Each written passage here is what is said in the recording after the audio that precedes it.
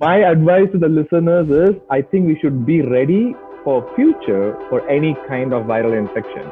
And Okay. this is the perfect time to work on your body. The final mortality is related to the undergoing obesity. It's like a volcano waiting to erupt. Hi, friends.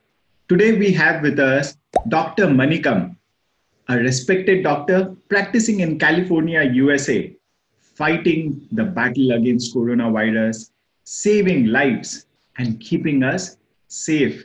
Thanks again.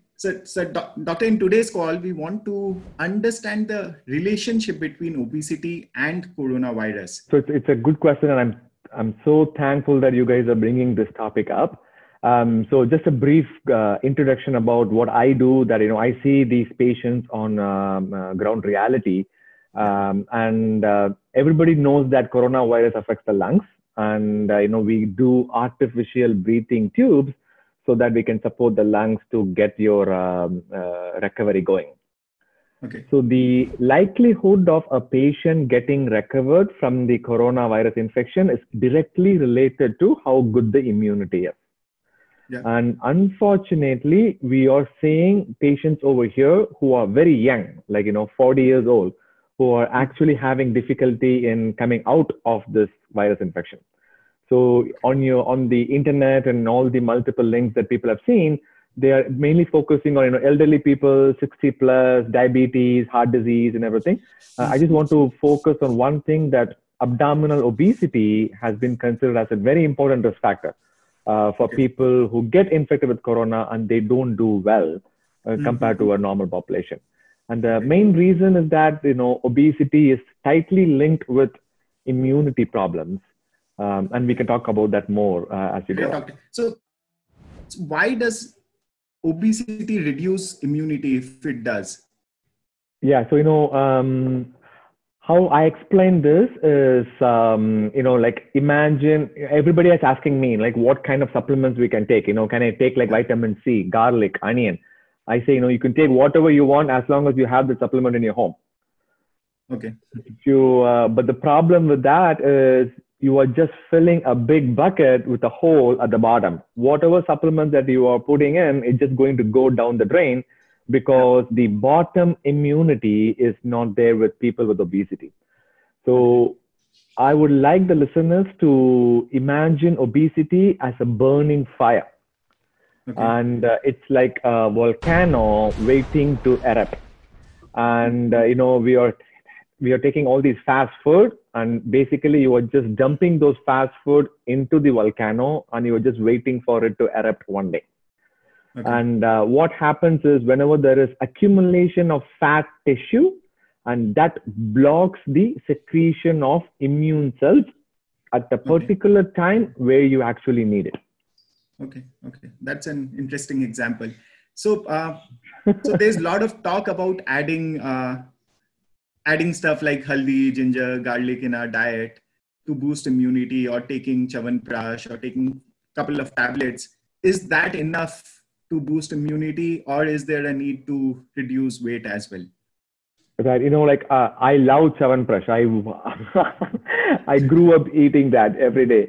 So, I'm not against these products, but I just wanted to emphasize that this alone will not supplement any kind of immunity, especially against coronavirus infection. Okay. It might or it might not work, but studies have proven that weight loss have actually worked to improve the immunity. So it's always better to have a bird in hand rather than two in bush. And doctor, what do you think about vaccines? When can we expect a vaccine?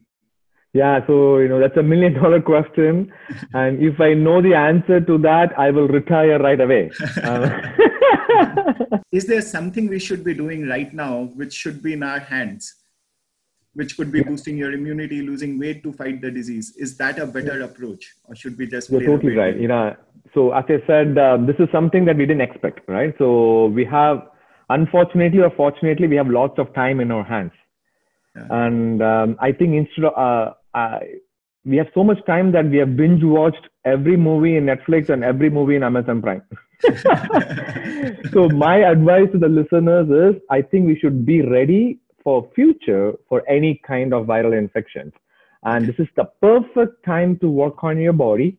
And what I am very interested is that, you make a lifestyle change and then work on a healthy lifestyle. And if you are obese or if your waist circumference is more than 90 centimeters, if you are a male, this is the right time to sit down and then think about what you could do to cut down that waist circumference.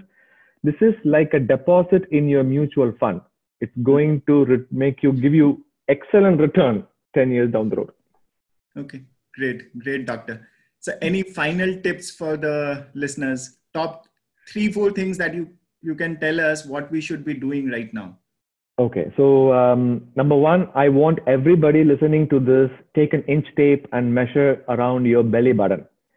The first thing in the morning without a shirt on. And remember these two numbers, 80 centimeters and 90 centimeters. If you are a woman, if your belly button waist circumference is more than 80 centimeters, you are considered as obese, even though your weight is not above normal limit.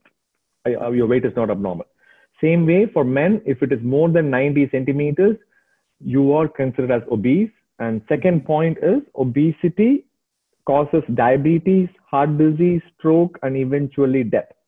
And the whole thing that we are trying to promote and we are trying to awareness is to stop seeing those GoFundMe pages on WhatsApp, on social media, having a young family with a spouse dead because of obesity and leaving the young children without any support. So I don't want to see that anymore. So I want people to understand that the final mortality is related to the undergoing obesity right now.